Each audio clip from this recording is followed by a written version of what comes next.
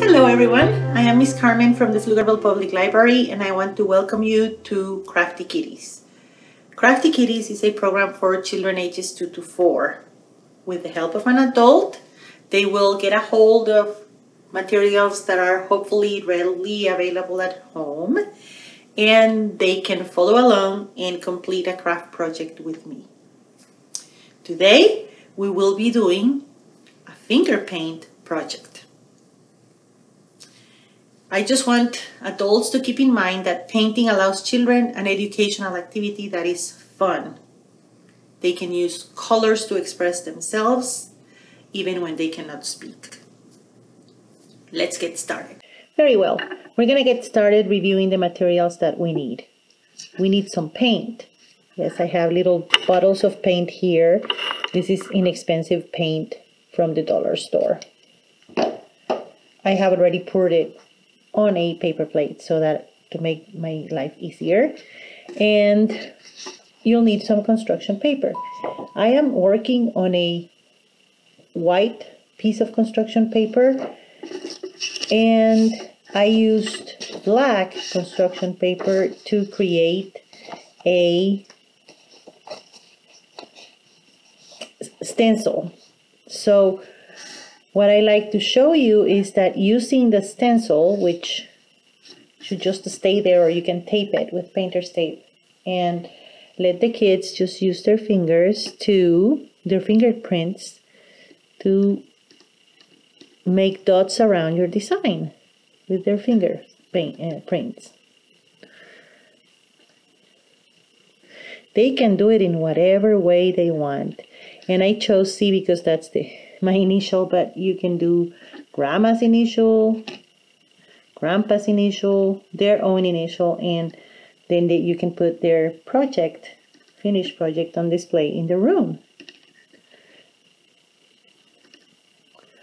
Hand-eye coordination are very important, and while you are doing something like this, you're actually working it. I'm going to use my paper towel to remove the green paint and continue my project. And if you notice, I did change my finger.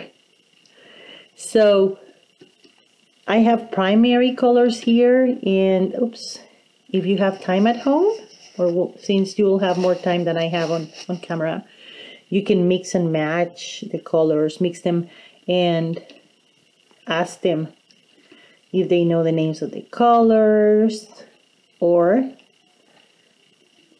what color is the new one that you get when you mix two colors.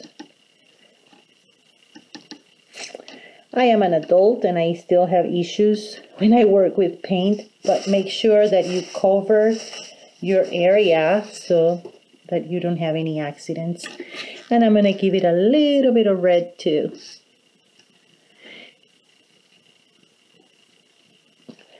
Something else I want to remind you guys is that paint actually goes a long ways. Acrylic paint goes a long ways. Sometimes you would pour a lot thinking that you need a lot, but if you see that, I had like a quarter size drop of paint, and that actually completed my project. All right. If you have time to let your project sit and dry before you lift the stencil, that would be fine. But if not, I'm going to do it now and hope for the best. Look at that. Isn't that cute? And even the letter turns out with color.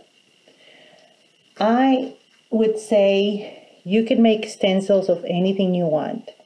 I was thinking about a sailboat, a cloud, a flower, or just like these other samples I have here, just shapes. Just let the kids work on their project. They can form shapes or whatever. This one kind of looks like a sailboat, but I don't know. Just do shapes and let the kids have some fun. Don't forget, painting also helps the children to develop eye-hand coordination, which is super important to develop at this age. Well, thanks everybody for joining me today. Our finger paint project is completed. I hope yours looks nicer than mine. And don't forget, you can take pictures and send those to me. I would love to see what you guys are doing. See you here next time. Bye.